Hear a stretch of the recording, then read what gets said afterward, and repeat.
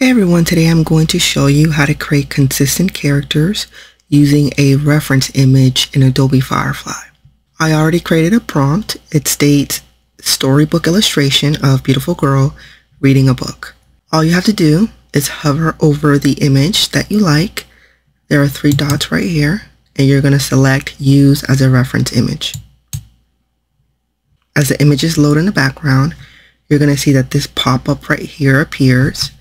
Now it says reference image and then prompt. You can think of this bar as having 0 on the left hand side and 100 on the right hand side. If you drag the bar to the left hand side at the 0 point, that means that there are going to be no changes.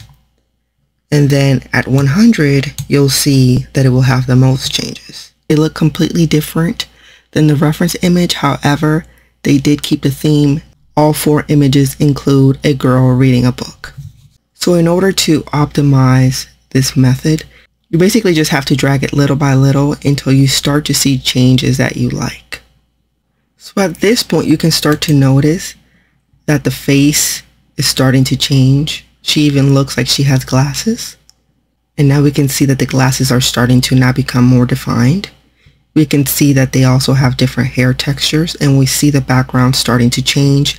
So my first tip for this strategy is to look for secondary characters. If you notice that if we look at our primary character and we look at this one, they have a similar style. It's close enough that it looks like they could be in the same story, yet the face is different enough that we can say, hey, that is a completely different character. So that's one of the first tips that I want you to notice.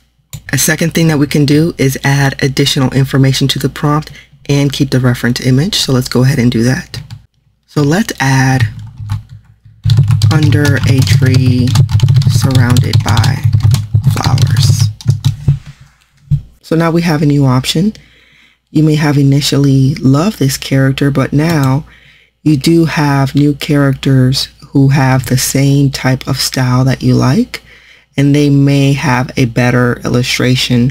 Now let's try to reduce the reference amount to see if we can still get something closer to what we want. Okay, this is starting to look much better. So now you have several different ways of maintaining a consistent character pose. You have the option to find secondary characters in the same consistent styling. And you have the option to also find new types of illustrations that are in the exact same style, but maybe they look completely different. And let me know in the comments if you have any questions. I hope you guys have a great day. Bye-bye.